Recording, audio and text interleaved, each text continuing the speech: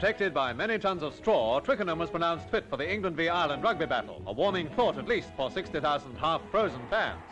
England in white kicked off, and with both teams still to gain that first victory, a tough, even game was forecast.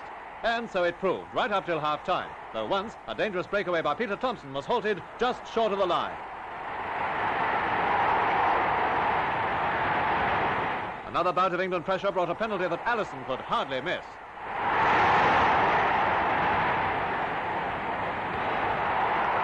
But an Irish penalty was just off target. That must have been the last straw. 3 points up, England piled on the pressure, with Peter Jackson leading the way early in the second half.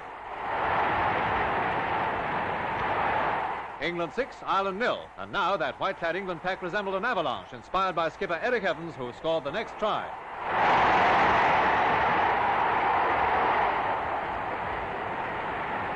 Ireland were indeed outplayed as England piled on 20 points without reply, their biggest post-war triumph.